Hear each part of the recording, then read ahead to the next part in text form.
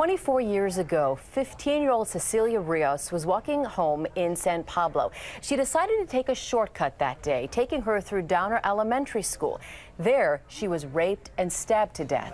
An 18-year-old man was convicted of her killing and was sentenced to life in prison. The murder shook the community to its core, including Jay Lopez, who was just 8 years old at the time, and he wanted Cecilia's memory to live on. So he made a movie about her short life called Love, Cecy. Joining us now is Jay Lopez and Angie Marie Espinoza, who plays Cecy in the movie. Thank you both for coming in. I appreciate it. Thank you so much for having us. Thank you. You were so young when this happened in '94. A lot of times when the killer is convicted and sent off to prison, the story disappears. Yes. You wanted to bring it back. Yes. Why, Jay? I felt that it was very important that her legacy can continue to this day. Her story never left Richmond.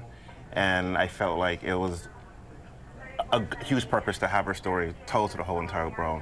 And the fact that not a lot of people know Richmond and our city and our community, because in our community there's so many gangs and murders, but this one was special. This one was very to the heart. And I can imagine, especially for you, Angie, to play a young lady who was killed in such a brutal way, you must have felt as though you wanted to do her and her story justice. How did you do that? Exactly. I just stayed true to the role. I used a lot of my personal experience and used a lot of violence that young women face throughout our world. And not only is it Cecy's story, but it's a lot of young women's stories throughout this entire world that go unnamed, that go never heard of or just unknown, and we never get to give them justice. And not only did her assailant was incarcerated, but this was another form of justice for her, to get her story out there, to know that there can be healing through art and through retelling her story. Her mom, father, are still alive? Are they still in Richmond? No, they're still alive. I saw them last night. You saw them last night? Okay. Yes, we hung out for a little bit. So did you knock on their door and approach them with this topic, and what was the reaction? Well, I did about a 1.5 year research on my own before I decided to reach out to the parents. And when I finally did, it was nerve-wracking. It was definitely scary. They were hesitant at first, but I promised them that this is going to be a beautiful legacy for their daughter to continue on forever.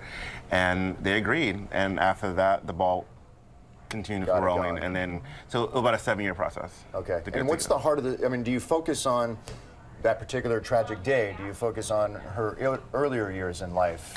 Well, I focused on the last 5 months. The last 5 months of her life. She had her quinceañera on October 28, 1993, and she was murdered 5 months later. Okay. So I focused on those last 5 months. Angie, what do you hope other young women take away from, and young men take away from this film you've helped make? Well, definitely for young men, that there is another form to reaching young women, that you don't need to use violence, that we need to learn about toxic masculinity and how to learn about consent and learn about respecting women and respecting boundaries. These are such heavy topics, especially for a 15-year-old.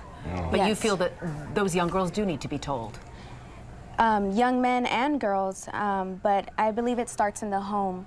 Parents educating about consent and about safe sex and about safety and how to protect oneself and how to fight. And Jay, you have a screening tonight or this weekend? Yes, we have a screening tonight and tomorrow night, but unfortunately we're sold out. It's not a bad problem to have. It isn't, it really isn't, but I'm very fortunate and very blessed that we are sold out. I'm just so excited and so humble that it's Cecilia's homecoming.